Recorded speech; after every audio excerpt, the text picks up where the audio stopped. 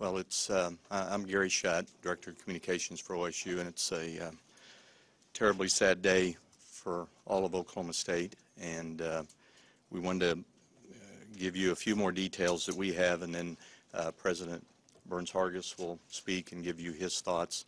And then Jim Littell, Associate Head Coach, who will be the interim head coach, will speak. And then President Hargis will take a few questions.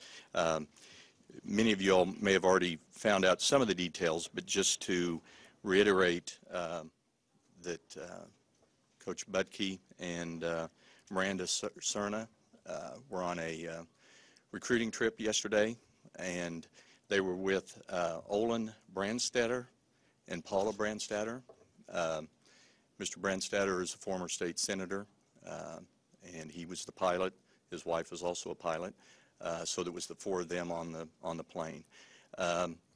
They were going to a couple of games in Little Rock to see some recruits around 6 and 8 o'clock, and hunters called 411 or 911. The first call came from hunters that saw a plane go down around 4 o'clock. The U.S. Forest Service and the Perry County Sheriff were the first ones on the site around 6 o'clock, and the coroner arrived there at about 7 o'clock. We were notified, the university was notified after midnight. It took a while to identify remains, and the university was notified around 1:30 a.m. Of the accident and who was involved. So we started notifying people at that time. That's really as much as we know about the accident. We really can't answer anything further about that. Obviously, it's being investigated. We have a member of our police department and a member of the athletic department are on their way over to Arkansas right now to be on the ground and help in that situation. So they're on their way over there. The plane did go down in Ouachita Forest, so it was a heavily wooded area.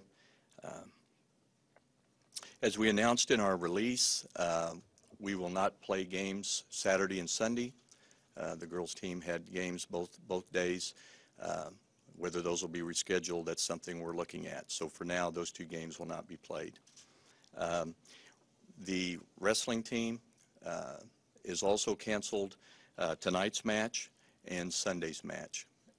So those four events will not be played. And those two basketball games were home games. So those will all be canceled. We are already making plans for a memorial service that will probably take place on Monday. So we will get out further details about that, the particulars about that. We have counselors are available for the athletic staff, the basketball team, obviously, and any student on campus and anyone on campus that needs help. So our counselors have already been very involved in helping out. So with that, I will turn it over to President Burns-Hargis.